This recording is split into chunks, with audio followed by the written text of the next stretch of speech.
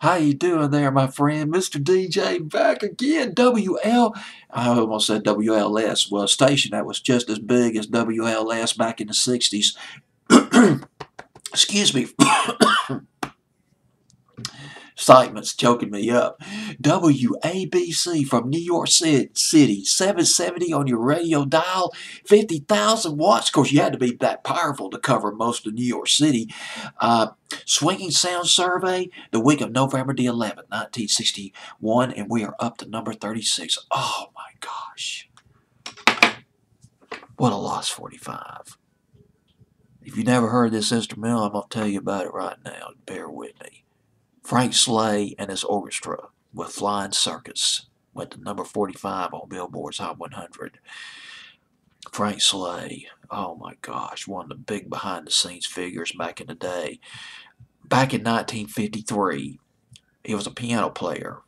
He met Bob Crew, and they formed a label called XYC, and they recorded the Ray Silhouettes, a song that Frank Slay co-wrote.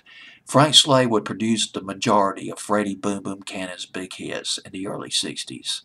And then, oh my God, talk about a variety of music. Now, he was with Swan Records when he produced Freddie Cannon's hit records.